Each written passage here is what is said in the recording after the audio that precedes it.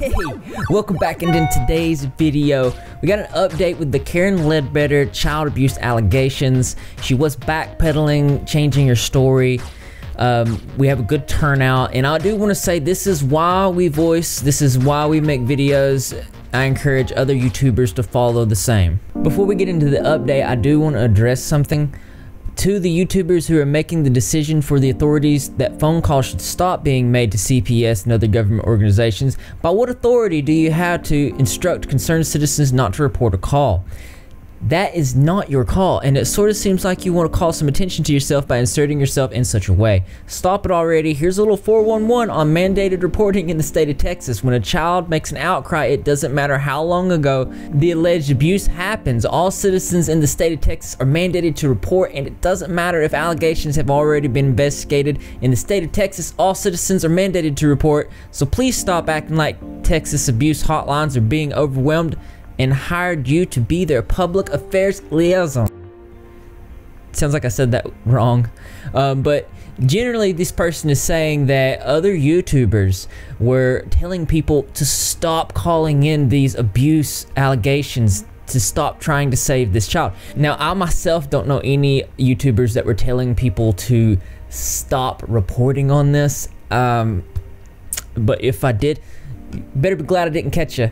But I do want to say, and I want to stress this to all YouTubers, we have a voice, and what we say with that voice really matters. We have the potentiality to save lives, to change the events, to do something that matters and counts, and you need to take these things serious. I know these topics are hard. I know they're hard to talk about.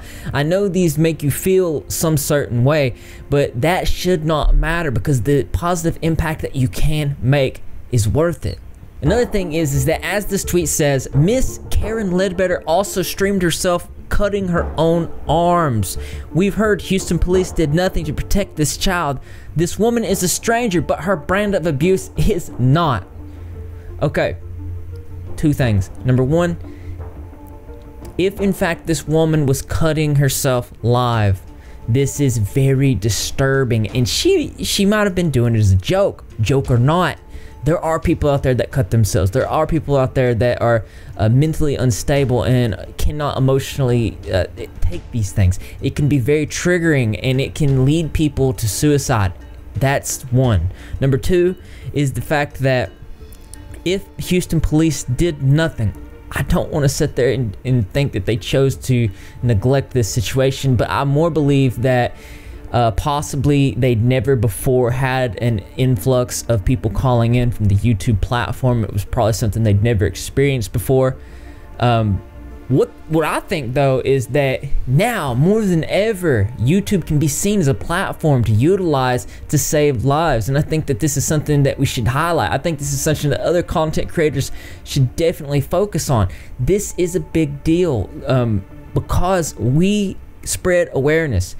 People did call in, and now the young child has been removed by CPS, and the mother now has all the necessary resources to improve her situation. Thank you to everyone who called and reported. Thank you to those who worked tirelessly behind the scenes. This is why we do this. Now the child is in protective custody. The mother is probably now really thinking about her actions, and just by watching her and how she was acting, like, listen, I myself was brought up in an abusive environment. I have witnessed these countless events so many times. I can recognize it easy. I can sympathize with it. That's why I do the channel that I do. We're the internet's adventurer. We solve mysteries, but also I use my voice as a platform to spread these important messages, because I feel like it can help people, and I wish that people would have done that a long time ago. There could have been a lot more people protected, but I'm gonna leave it there. I just wanted to give you guys a quick update on this and let you know that the child is safe now. We did a good job. Thank you to everybody that did help out with this, and really proud of everyone. So as interesting as this is, there's always something that's more interesting to me. That's right, you guessed it. I want to know what you think. So why don't you go ahead and leave your creative and interesting responses in the comment box below. Thumbs up for those likes. As always, brothers and sisters, I will see you in the next video. it's good. Like, I'm glad that that kid was safe. But there's so many other people out there suffering. If you guys know anything else we need to spread awareness to, go to the Repzilla Twitter, the Discord server. The links are in the description below, and we can get to work on these things.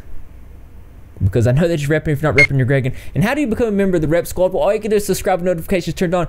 Be in the comment section to every single video, because I'm going to be there. Greg the cat is going to be there, and the rest of the Rep Squad community is going to be there too. And I expect to see you there as well. That's right, Greg. Tell him to come, because this channel loves you. Greg, what you think about that new food? Yeah?